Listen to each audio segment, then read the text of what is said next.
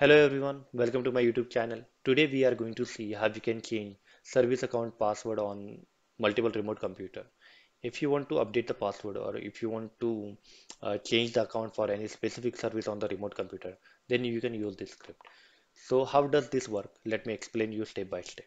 In the first line, we are giving the server name here and we have three servers, server 1, 2, 3 for our testing lab environment. Now here we have used the service name as a variable, username as a variable, and the server password as a variable. Because every time when we run the script, it should give us the prompt, okay, which service you want to change the account, what account you want to use here.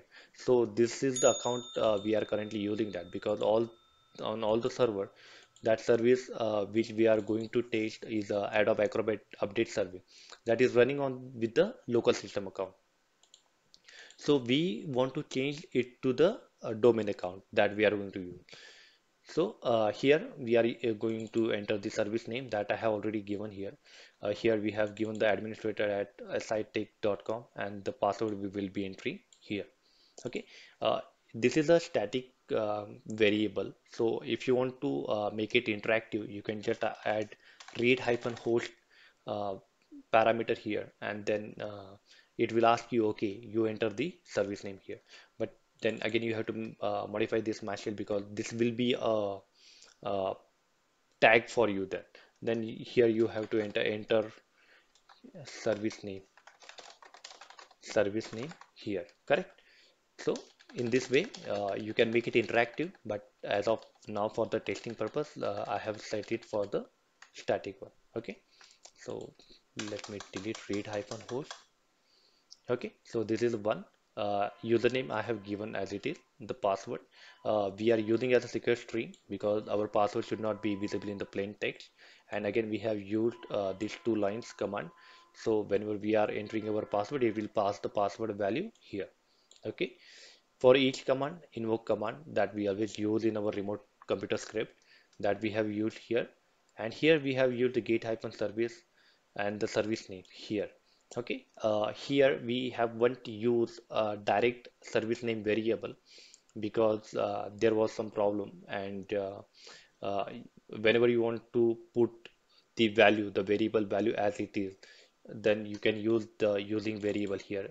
Okay, then we have used the stop hyphen service. So before changing the account on the service, we have to stop that service first. Then we are going to change that username and the password on that service. You can see here. Okay, and act. Uh, we have captured that output in the act variable. You can give the array name to this variable, but I have given the act and what we are capturing here. So that is most important. So if act, it means if this variable have executed successfully, like if this command is executed successfully, then it should show us this message. Okay. So again, we are creating a new variable here because we want to print that message, correct? So that is the reason. So we have used here the out variable and then you can do this in a different way. You can create a variable or you can just type write hyphen host. Correct? You are already aware of that. I have used a different mechanism this time. So I have created the variable here. Okay, this is the variable and what variable value will be.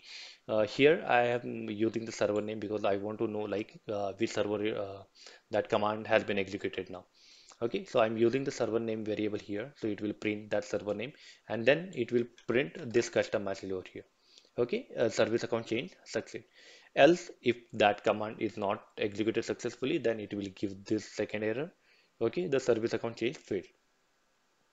Now again we have used the start hyphen slip and 5 seconds to start that service, correct? Because in the first step we had stopped that service to change the account. Now the account has been changed, so we are going to wait for 5 seconds. Now this is not mandatory you wait for the 5 seconds, but it depends upon you to make the service stabilize after changing the username. So we can wait for the 5 seconds to avoid any error while the script run. Okay, after waiting the 5 seconds, automatically it will start the service here. Now let me run the script and you can see how it is going to work. Okay.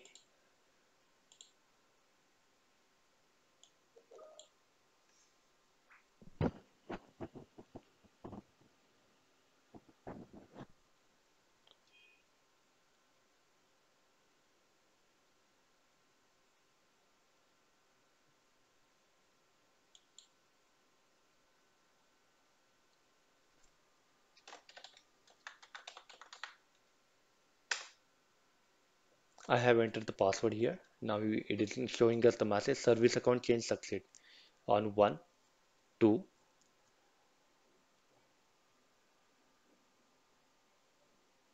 and 3.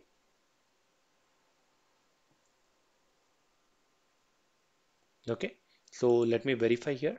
Let me refresh the screen and you can see, okay, service is running and the account has been changed. Okay, service has been running and the account has been changed. So in this way, you will get, okay, the account change has been successfully completed on the remote computer. So you can specify as many as computer you can, and you can run the script. If you want to know the status before executing this script and after executing the script, then you can again add two commands here, like get hyphen service, gets hyphen service. So it will show the status before and the after, but the output will be the different one. So let me run this as well, but this time let me change the account.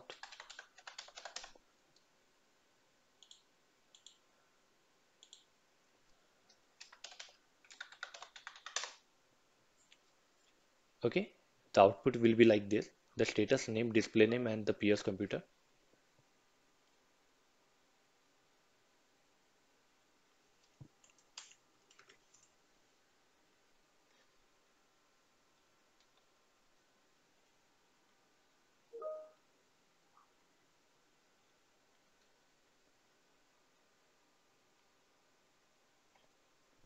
And you can see the script has been executed successfully.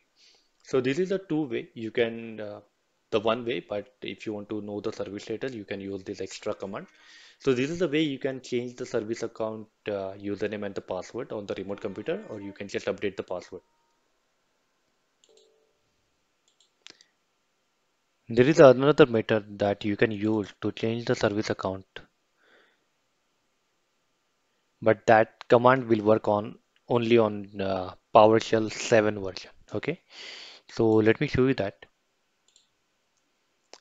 You can see I have installed the 7.3.0 here, and uh, the PowerShell which we have is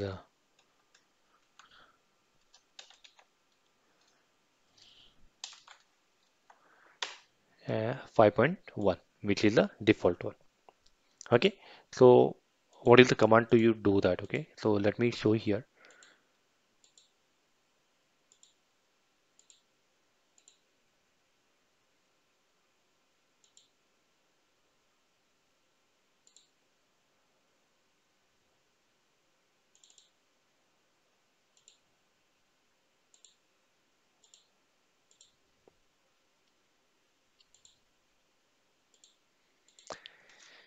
Okay, so the first,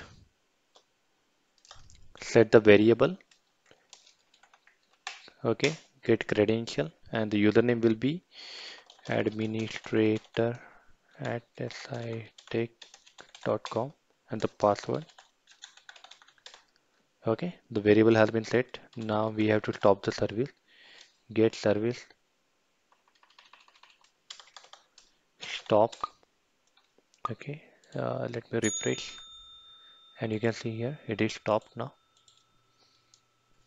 Now set hyphen service, and you can see here this is the command which we can use instead of sc.config.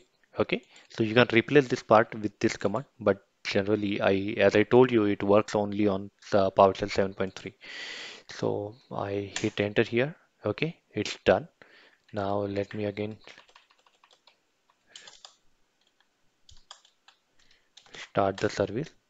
Okay, now here it was running with the local system. If I refresh, it is running with the administrator at sitech.com. But if I use this command in the PowerShell, it don't work because of the version different.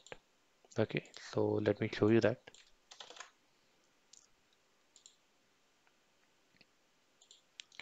Okay, in the PowerShell IC, if I hit enter here, get the credential, I'm running this. Okay, so Let me run it again. And now this time I'll put a different username. Okay, and password.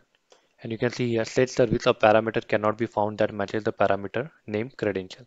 But this is not the case with the PowerShell 7. It is very well detect that command, and even it works on the PowerShell 7. If you have any query, you can just put it into the comment box. I'll try to answer that. Thank you for watching the video.